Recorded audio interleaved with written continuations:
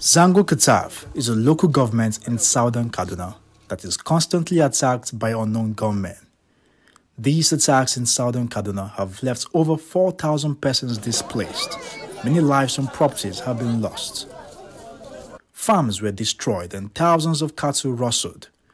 There has been mutual suspicion among the Atiap, Hausas, and the Fulanis living here. Lots of accusations and counter-accusations on who's responsible for these attacks. Like in the case of my people, the Hausa people, we control our youth. When we say stop, they stop.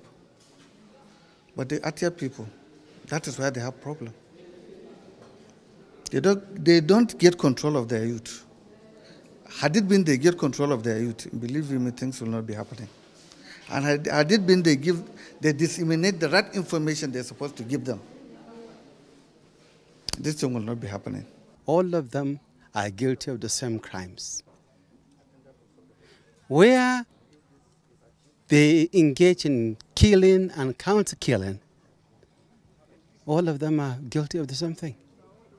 The Hausas kill, the Fulanis kill, the Atep also kill, which is condemnable. And so until they get to a point where they all understand that this will not take them anywhere, killings will not take them anywhere. The Zango Kataf crisis dates back to 1992. It is an ethno-religious conflict that centers around land issues and trading rights. 29 years on, the Hausas, Fulani, and Atiap people are still yet to coexist peacefully. It is said that misinformation is a driver of this present unrest. Those who carry out these attacks are said to be part of the community and from each of the ethnic groups. We cannot say this is a particular tribe that are fueling this crisis, but we know that right within the communities, we believe that they know those that are, the criminals, but they are not ready to bring them out. What we are saying is that they should bring them out so that they can be prosecuted. You cannot cover a criminal. A criminal do not have a tribe. A criminal has only one name, it's a criminal. The Kaduna State government says it is committed to securing the lives and properties of citizens. However, there are calls for all ethnic groups in the Atiap chiefdom to embrace peace.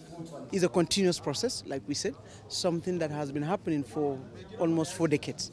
No one will expect that within a twinkle of an eye, you will be able to resolve the problem. But like I said, it takes purpose, it takes commitment, it takes focus. And we are all focused and committed to that cause, that until we find that peace, we are not giving up.